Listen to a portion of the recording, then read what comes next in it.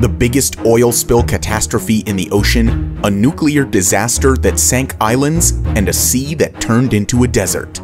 In today's video, we'll go over 3 of the worst man-made environmental disasters.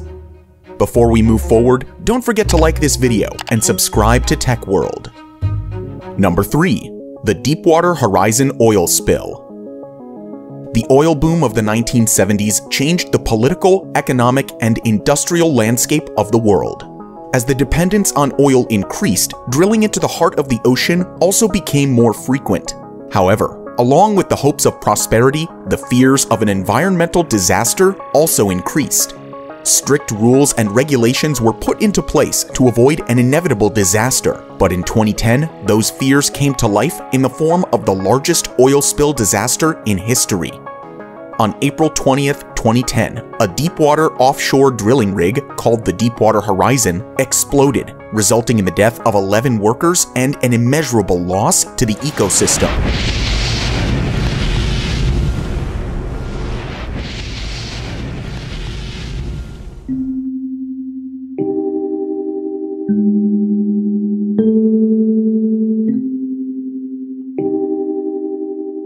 In theory, the 125-meter-long rig was equipped with the latest disaster prevention systems, but on that fateful day, with the mix of human error and technical issues, all systems collapsed.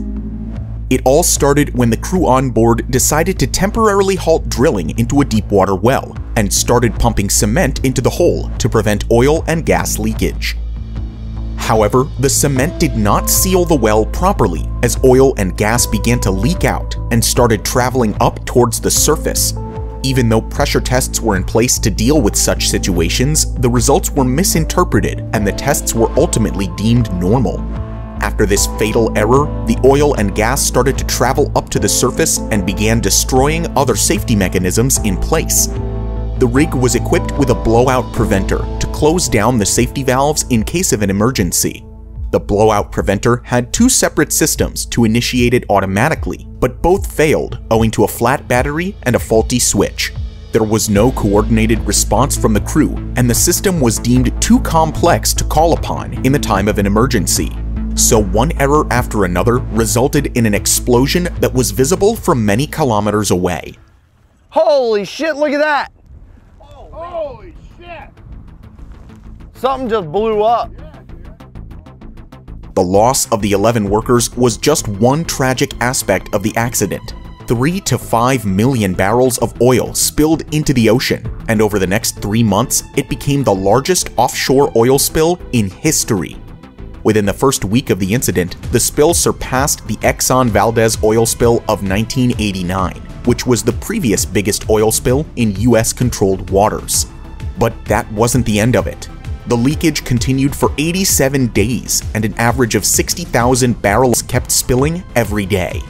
By the time it was finally controlled, the Deepwater Horizon oil spill broke the previous record of the world's worst oil spill, the Ixtoc-1 leak in Mexico in 1979. As a direct consequence, marine life suffered terribly as millions in the ocean died. 1/10 of the oil spill sank to the ocean floor, causing permanent damage. The spill spread over an area of 180,000 square kilometers, which is equal in size to the state of Oklahoma. A lengthy legal process was initiated after the incident, and British Petroleum, the company leasing the Deepwater Horizon, was fined $20.8 billion, which remains the largest environmental damage settlement in United States history. An unprecedented fine wasn't the only cost of the error. The company was also ordered to incur cleanup costs, and the cleanup process itself wasn't straightforward either. The first step was to employ floating booms that surrounded the rig to keep the oil from spreading. After that, they used skimmers to collect the oil that had already leaked out. The effort wasn't too successful, as they succeeded in collecting just 2% of the total spill. Further mopping up was done by using controlled burning and the use of dispersants and absorbents. Despite the efforts, only 1/6 of the total spill has been removed so far, while the cleanup costs and fines have surged up to $80 billion. More than a decade after the disaster, the oil spill continues to threaten wildlife, and it is predicted that some of the species might take more than 70 years to recover from it. Number 2. Castle Bravo. The tail end of the Second World War introduced humanity to the most destructive weapons ever known. The bombings of Hiroshima and Nagasaki remain a divisive topic of discussion to this day.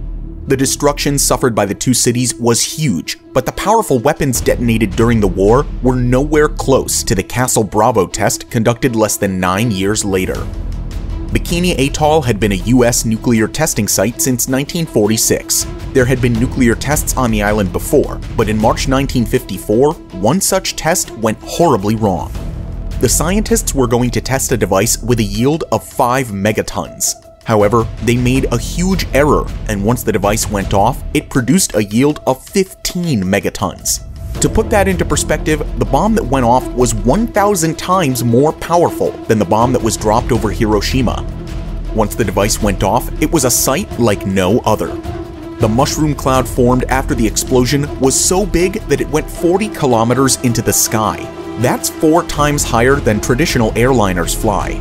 Those who caught a glimpse couldn't keep their eyes open, and some even referred to it as the second sun.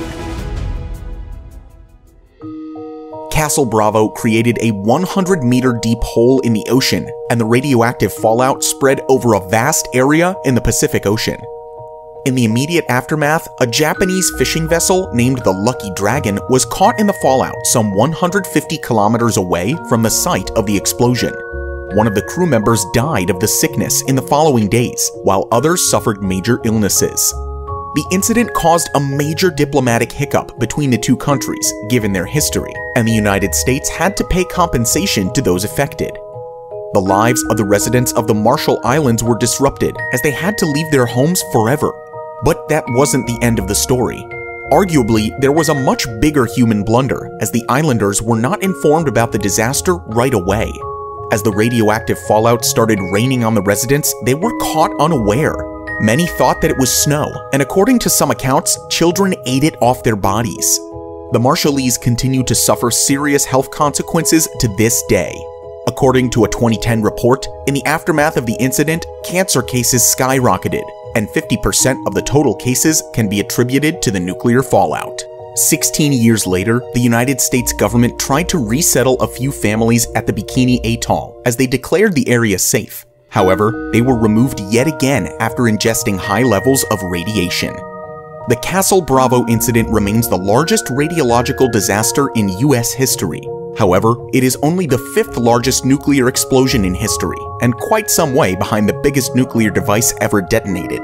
That record is held by the Soviet Union's test of the Tsar Bomba, with a yield of 50 megatons.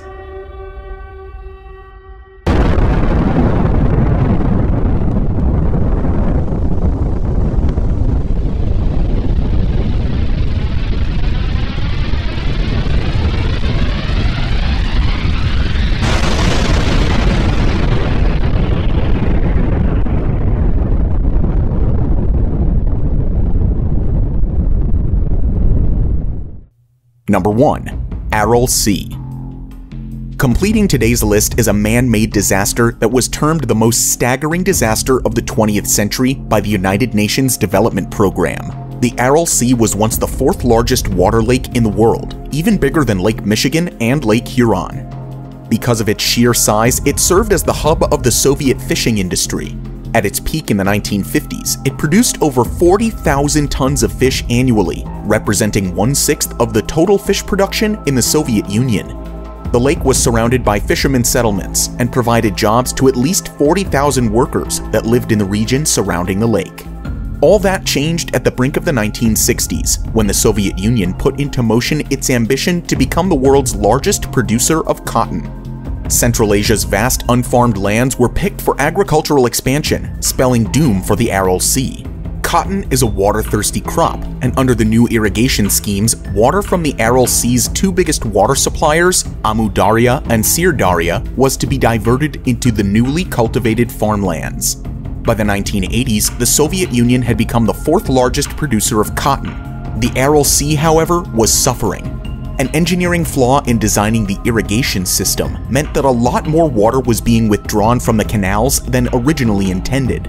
The lake was shrinking year by year, and its depth reduced from over 60 meters in 1960 to just 10 meters in the next 2 decades. The engineers did realize the grave mistake, but it was too late. The Aral Sea was now getting only 10% of the water inflow of the 1960s, and by 1987 it was divided into 2 distinct parts, the North and the South Aral Sea. The loss of water carried dire consequences for the ecosystem. As evaporation accelerated, the seabed became salty, triggering the death of almost all fish.